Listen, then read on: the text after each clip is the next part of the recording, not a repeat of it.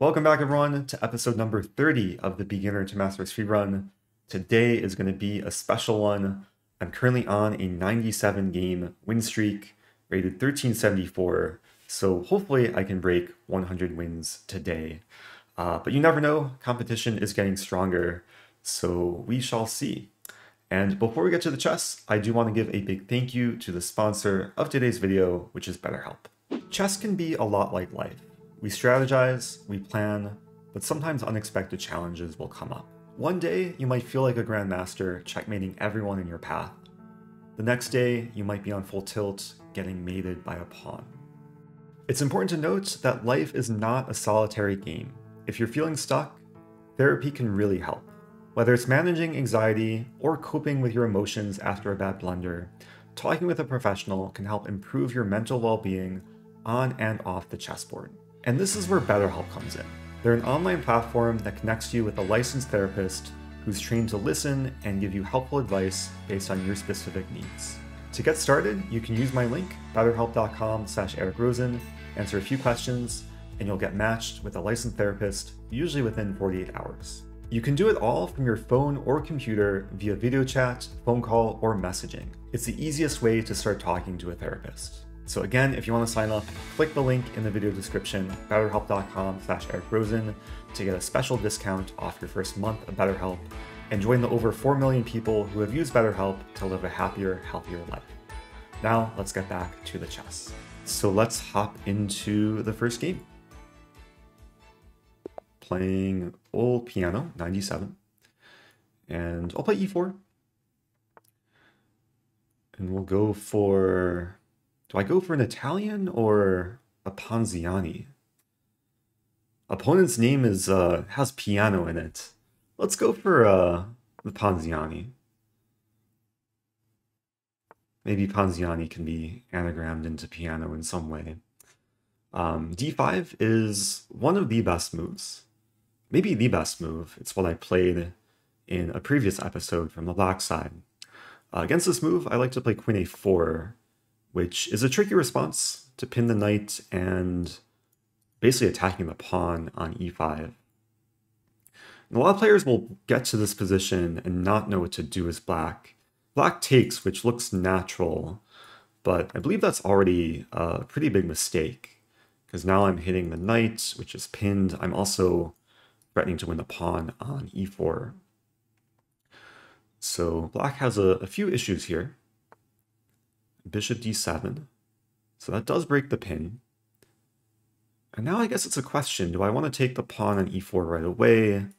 I can also take the bishop and then take the pawn. It's maybe a safer approach, because if I take the pawn first, there's queen e7, and then my knight's pinned and attacked. So let's go ahead and take the bishop, and then take the pawn with check. So I win a pawn, but I've violated some principles, moving the queen twice in the opening. My minor pieces are not exactly developed, so there's still some work to do. I mean, d4 is definitely a very natural move here. I guess it's a question if I want to play d4 or develop the bishop and then later play d4. It might not matter so much. Perhaps d4 is a little bit more flexible. I'll start with d4, because I'm not actually sure if I want to put the bishop on like d3, c4, b5, or even e2 in some cases. So black attacks my queen. I'm going to have to move the queen again. I could drop back to c2.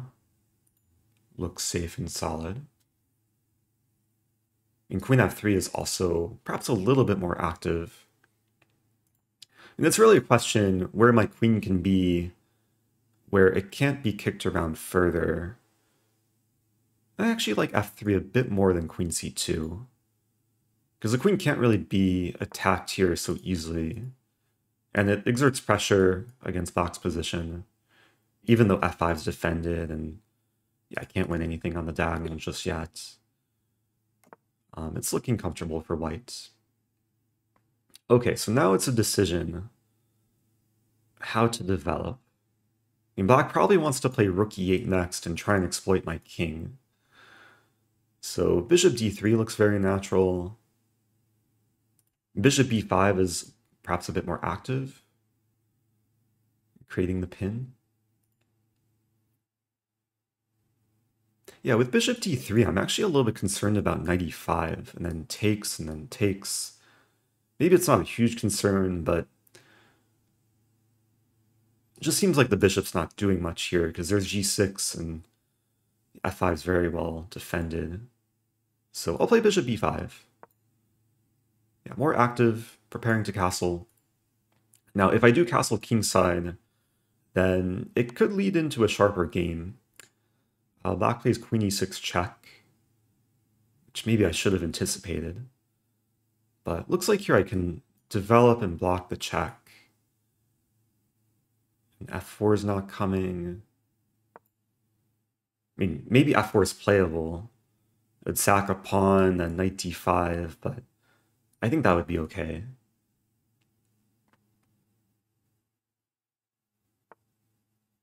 Wow, g5. So black going very aggressive here, threatening to essentially win the bishop with pawn f4. And it's actually looking less attractive to castle because black is already pawn storming. I mean, maybe I could play queen e2, try and trade queens. Yeah, g5 is a good move. Like if I castle and then f4 and then I have to retreat, not so pretty. Queen e2 might be the way to go here. And it doesn't feel that great moving my queen so many times early on in the game. But at least now I break the pin. Okay, black is keeping initiative, attacking the pawn on g2. If I castle, I think maybe now I should castle. Bishop on b5 is defended. And black is playing well for having lost a pawn in the opening, getting a lot of initiative here. So now, I mean, the easy move is bishop d2, but I could also start with bishop c4. It's really a question if I want to attack the queen right away. I think I'll start with bishop d2. Although is black wanting to play f3?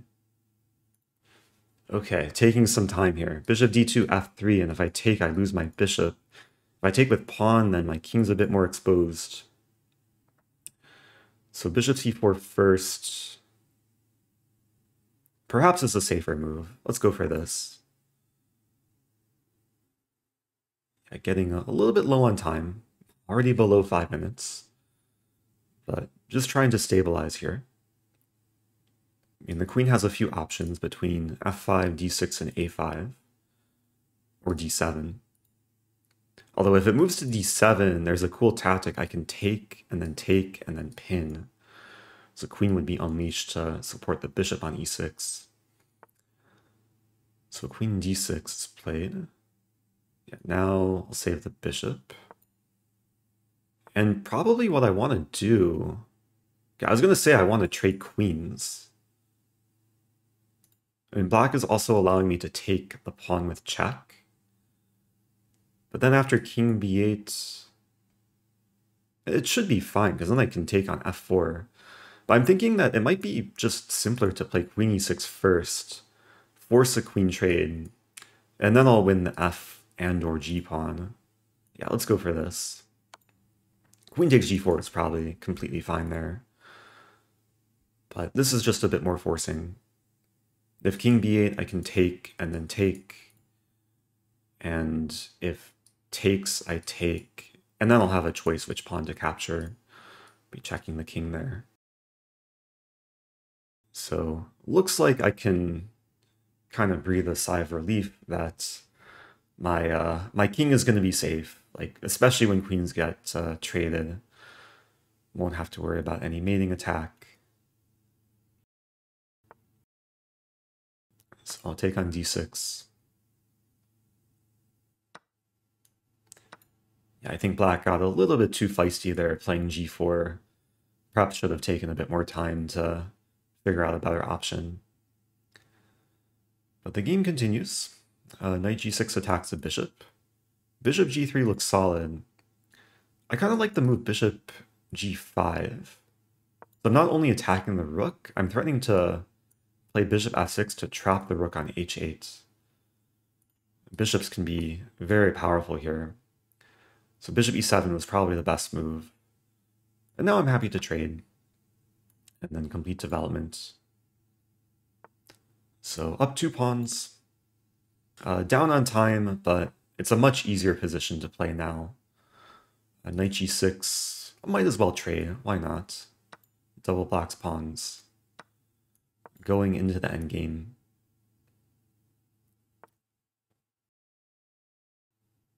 Yeah, this pawn storm doesn't really scare me too much.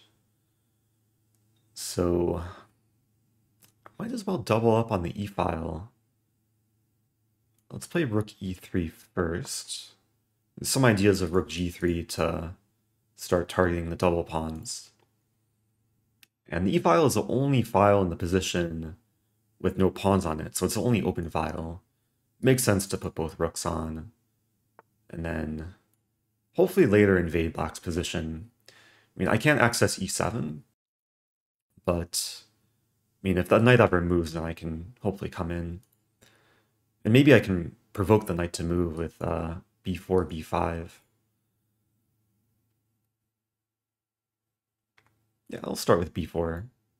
I should note here, if rook h8, looks like my h-pawn is hard to defend, but I have knight f1. A very solid move. Usually you see this move like earlier in the middle game as a nice defensive piece, but can also defend well in the endgame.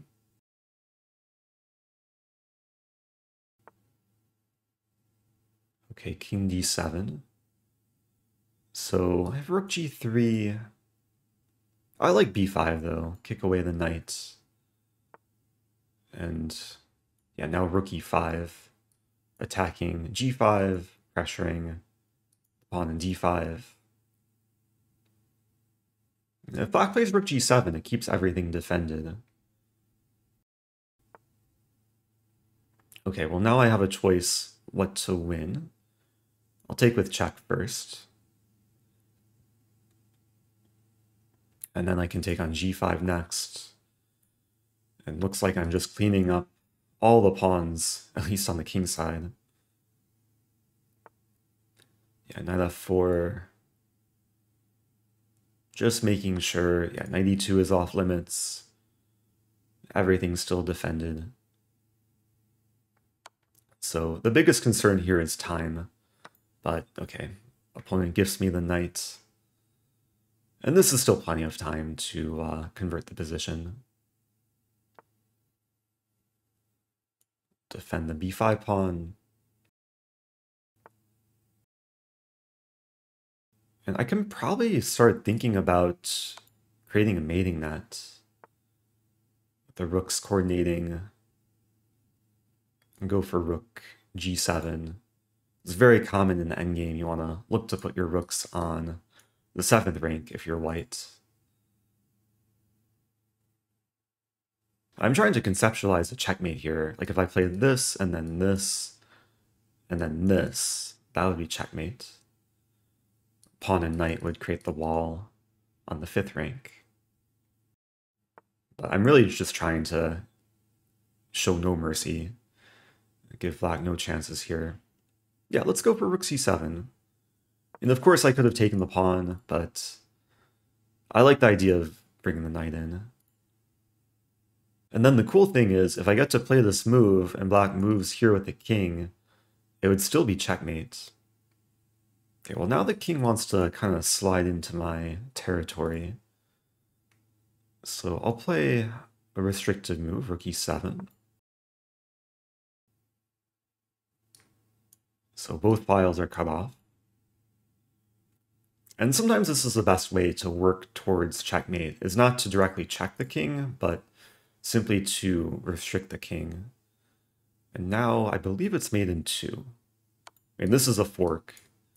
but I'm not interested in taking the rook. King d6, be rook cd7. And yeah, that was a pretty hard-fought game, especially like right after the opening. It felt like my opponent had like pretty good compensation for the pawn. Like g5 was played very quickly. I think it was a very strong move. And it took a lot of care to not let things crumble for whites. Yeah, I was happy with queen e2 though. And then going forward, you can turn on the eval bar here. Engine says white is a little bit better. After f4, bishop c4. Yeah, just to show this tactic, queen d7, I can take on f4, threatening bishop e6. Would have been nice. So yeah, queen d6 was a fine move. And then, yeah, g4 is just a little bit too overextending for black. The top engine move is actually king b8, which looks a little bit slow, but it does get the king off this diagonal. And then maybe later black can build up the pawn storm with h5 and eventually g4.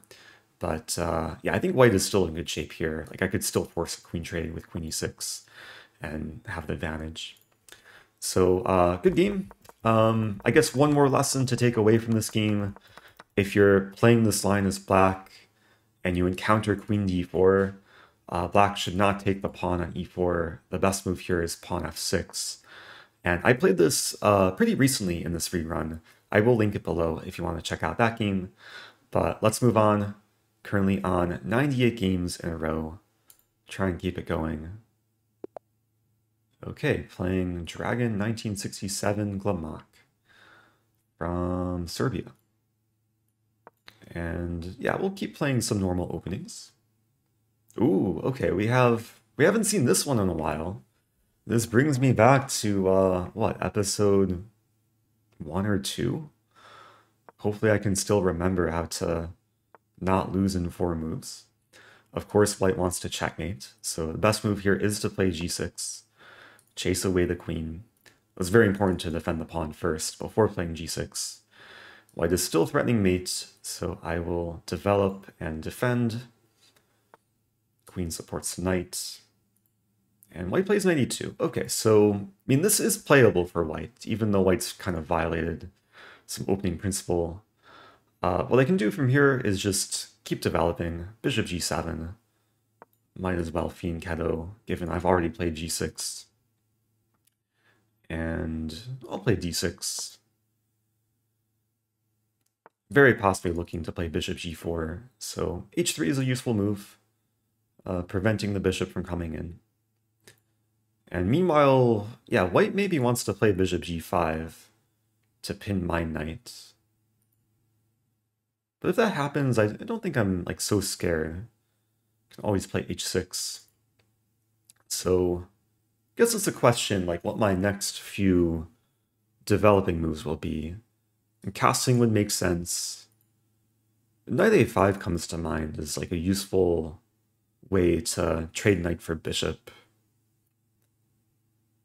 This move usually comes up in like various Italian structures where I don't think the bishop can actually avoid the trade. Like at bishop b5, I play c6, bishop a4, b5, chase the bishop to b3, and then get the bishop pair. So yeah, I think I'll play knight a5 right away. It's not the typical opening move, but yeah, might as well get rid of the bishop. And one of the benefits to just trading off the knight or removing it from c6 is later I can look to play c6 and d5. I could play c6 right away, but let's just castle first. King safety first. And now I'll play c6. And not only am I threatening to play pawn d5, maybe at some point, but c6 also prevents the idea of, like, if white played bishop g5, there would be no knight d5. So, multi-purpose move. Now it's a question, is white actually threatening to take the pawn on a7? I don't think white is. Like, if white takes, then b6 is very likely to win the bishop. Likewise, if takes and then takes and then takes, b6 again, bishop should get stuck. So with the bishop on e3, I mean, d5 looks even more attractive. Now, we do have to count before playing this move, because there's 3 attackers, but I have 3 defenders, so pawn would be defended enough times. If I play this, there is bishop c5 hitting the rook, but I have rook e8. Yeah, let's go for d5. Trying to take over the center, gain some space. Yeah, and even though white played like a very common beginner like trick opening, going for scholar's mate, they're not really blundering so easily just yet. But will they defend against the fork? They do. And bishop g5 is actually a quite useful move for white, because white's pinning the knight and now threatening to take and then win the pawn. So I probably don't want to advance the pawn, because that allows knight e4. And then I'd actually be in trouble with my knight being pinned and attacked 3 times. So bishop e6 looks pretty standard here, developing and defending. And sometimes, like, having this pawn center, it can be a double-edged sword, because on one hand, I control the space, I control the center, but there are times where the pawns can be targeted. But yeah, the pawns are pretty well supported here. And now, probably just want to play h6 and see what white does with the bishop. And if white takes, I don't mind trading. If white moves back, then maybe I would consider playing g5. So now I have a choice, whether to take with queen or bishop. If I take with queen, there's kind of a weird line. Now, white could maybe consider taking, and then if I take, trying to win the knight next move, there's knight e7 check. I'd have to move my king, white recaptures, but that should be very good for me because I'm trapping the knight in the end, also maybe winning a pawn. So I guess it's a question, like, do I want to take and provoke the queen trade, or do I want to keep queens on the board? I'm not actually sure. I think both moves are fine. I think I will take with the queen, just to simplify a bit. And if we go like into an endgame, then generally 2 bishops are much preferable over 2 knights. And there's not too many ways for white to avoid the queen trade. And queen e3 would get forked. There is queen g3, which maybe is the only way to avoid the queen trade. So white takes, take back. Knight b5, okay, interesting move.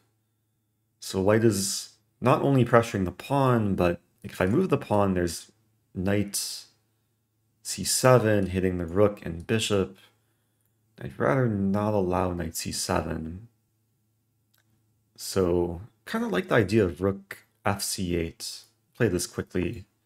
Not only preventing knight c7, but also hitting the undefended pawn on c2.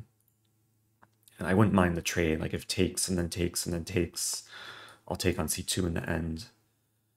And now I can play a6. Attacking the knight. We see knight to d6. Wow, so the knight's attacking the rook and the pawn. Feels very close to trapping the knight. And if I attack it, then there's this, and then this, and then this. So I think I just want to move to defend the pawn. And actually with this move, the knight currently has nowhere safe to go. Like there's 8 legal knight moves. All of the squares are controlled. Okay, pawn f4, maybe trying to rescue the knight. But can I play rook d8 and trap the knight? Because takes and then takes. Oh, also, yeah, knight b5 maybe was possible there, because my a-pawn was pinned. But after rook d8, Yeah, the a-pawn is no longer pinned, so b5 is not accessible for the knight. And pawn takes pawn would temporarily defend the knight, but after I take back, looks like I will be winning a piece. Unless there is some resource I'm missing here. I mean, d4 attacks a bishop, but then I just take the knight. And white did open the f-file, but f7 is very well defended. So it's another case where I have good position, up material. I just have to move quickly to convert the advantage. Pawn d4. What diagonal do I want to keep the bishop on? Probably keep it in the center. This is a nice diagonal, restricting the knight. There might be some idea of doubling up rooks, and then this would set up the tactic of bishop h2. So if I get one more move, bishop h2 would deflect the king and then allow me to win more material. And if white plays rook f1 here, it would be the same tactic. Okay, so predicting the future, be winning the rook for the bishop. It's a nice tactical pattern that you don't see too frequently. So now I'm up a rook for a pawn, and now it's time to probably clean up. Okay, rook f2 is prevented, but I can play rook b1.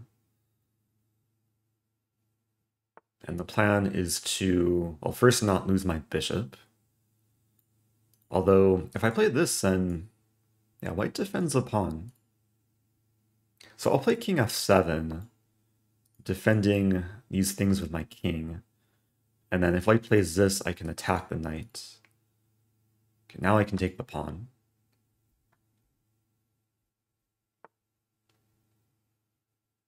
Might as well trade.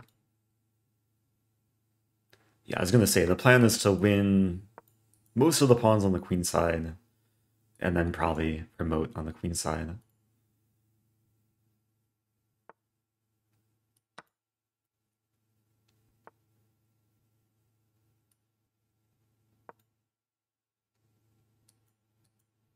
Yeah, now winning one of these pawns. Happy to trade off the final minor pieces. And now it's time to push. Put the rook on b6, just making sure the king can't cross the b file. Okay, and white resigns. So pretty clean game. I mean, white played like pretty solidly out of the opening, and I think the main mistake this game was just putting the knight too deep in my territory. I mean, white was maybe slightly worse in this position, but yeah, maybe should have been aware of the danger here. And it's possible that, yeah, knight g6 was actually still the best move, but what white should have done here was realize I'm threatening to trap the knight and just move the knight back. And of course, like, I would not repeat the position 3 times because, yeah, I'm playing for a win. But I'd probably end up playing rook d7 and eventually move the rook and kick the knight maybe back to a3. But at least it's a bit more playable. White's not losing material here, and the game would go on. So this brings us to 99 wins in a row. This next game is going to be game number 100. Let's get into it. Playing TK Rook 84. I'll play e4. And I mean, do I go for another Ponziani? I think I will. I mean, at this rating level, Ponziani is a very effective opening. Black playing probably what's the most common move, knight f6. Can still play d4 here. And the general rule here is whatever pawn black takes, I can move forward and attack the knight. In this case, attacking the c6 knight. There is a very tricky line here that a lot of like title players would play bishop c5, but knight e7 is a more common move, especially at this rating level. Now I can take the pawn on e5. So winning back the pawn. And black is falling into one of the most common traps in the Ponziani. d6, it's a very natural move, attacking the knight and preparing to develop the bishop, but it just walks into this move bishop to b5. And now things are about to get real good for white. After pawn c6, I can take. I did put out a video a few years ago. I think it's one of my most viewed videos on YouTube that features this line. But basically, yeah, what's happening is I'm having a triple fork attacking the king, rook, and knight. And I don't want to take the rook because then after takes, I would lose the bishop, so it's just better to take the knight here. And after all said and done, white is up a minor piece, up a knight. Oh, also up a pawn too. So black is trying to win back something, attacking the bishop. I can castle here. I can also say, oh no, my bishop. If black takes it, there is rook e1. So black takes the bait. Oh no, black's queen. Yeah, life is very good now. Let's keep developing. Oh, you know what though? I was just thinking that if I play bishop f4, black castles, I take the bishop, black can then play rook e8, skewering my queen to the back rank. So that's actually kind of tricky. Any way to like avoid that? Like maybe bishop g5 is better.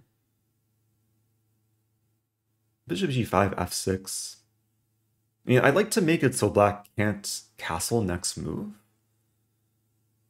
So I'm going to play h3. Although, okay, if I play h3, there's castling, takes, and then rook e8. Okay, then I take rook e1, king h2, rook c1. I'm probably just overthinking this. Yeah, I'm up a queen. Let's not overthink this too much. I'll still play h3. We'll see if black wants to castle and go into that line. Bishop e6. That's a solid move. Let's develop. So black will be able to castle. I'll develop the knight. And now it's a matter of trying to convert the position, having an extra queen for rook. Might as well activate the queen. Let's play queen e4. Not too concerned yet about X-ray vision on the e-file. And probably what my plan is eventually is to target the pawn on d6.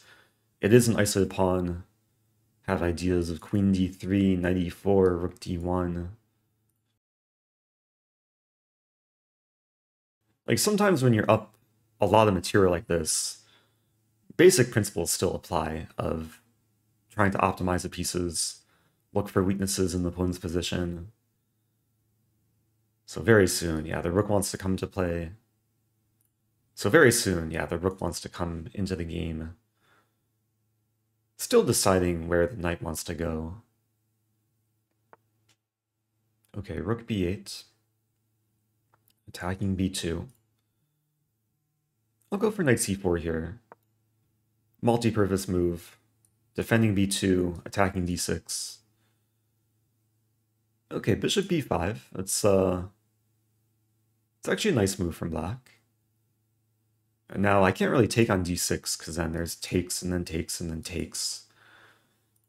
I really don't want to give back any material. So I think I'll just play b3. Solid move. I do leave the pin, but the knight is over-defended now. And, okay, I'll play queen d5. It's actually hard for black to remove the queen from d5. Like, bishop c6 is not possible. I mean, maybe black should go for bishop d7. Black takes on c4. Always happy to trade, especially in cases like this. And I still have delayed moving the rook in, but I think it's very likely next move. Yeah, rook d1.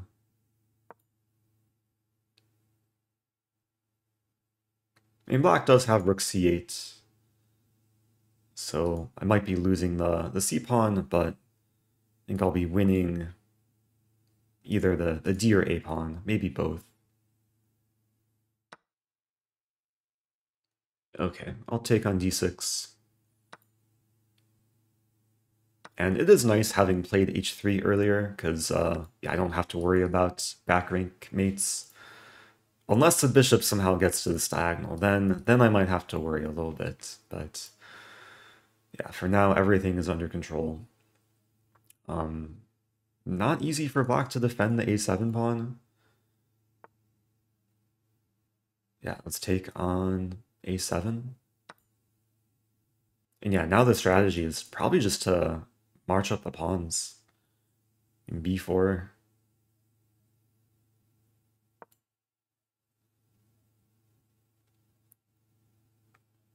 Queen defends a2 from a distance. It also defends f2 from a distance. Oh, you know what? Did I miss... I may have missed something in the last move. Yeah, after rook c2, I could have played queen a8, queen e4, but I still have the same idea. Probably should have been a little bit more alert there. But now queen e4, and this is now a triple fork.